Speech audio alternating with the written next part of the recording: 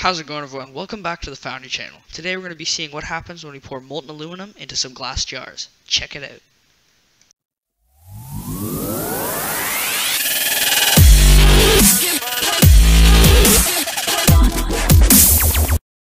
Alright guys, so the first thing I'm going to do is throw a few of these old hard drive disc cover things into the crucible, get some aluminum melting, and then we should have enough to start our experimenting. So here you can see I have a glass jar. This is actually filled with water just because I was kind of wanting to see what would happen when I poured aluminum into the water in the glass jar. So I'm going to do that. And here you can see I'm just skimming some of the slag off of the aluminum. There should be enough to do our first experiment at least. So let's try that out now. I'm just going to take the crucible out and pour it directly onto the glass jar with the water in it. And we'll see what happens.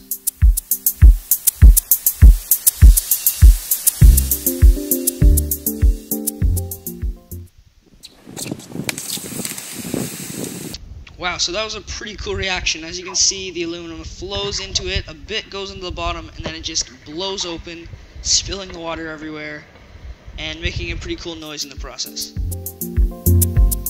So that was a good first test. I was hoping for something a little bit more reactive, and yeah, that was good enough though, and I'm going to try it one more time with the same setup, with the water in the glass, and then maybe a bit later we'll try it just with a glass by itself. Guys, so here we go. We have the water in a glass again. I'm going to try it again, see if we get a different reaction this time. Here we go.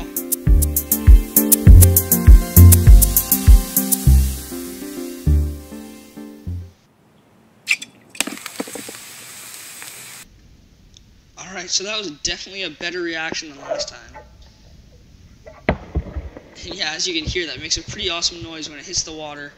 And this time the whole bottom of the glass jar blew out, so that's pretty cool. Alright, so I think that's enough for glass jars with water in them. So for this last experiment, I'm just going to try pouring aluminum into this empty glass jar. This has no water in it, and I guess we'll find out if it's more or less reactive. So let's try it out. So here you can see the glass jar. I got the aluminum, and now I'm going to pour it. See what happens.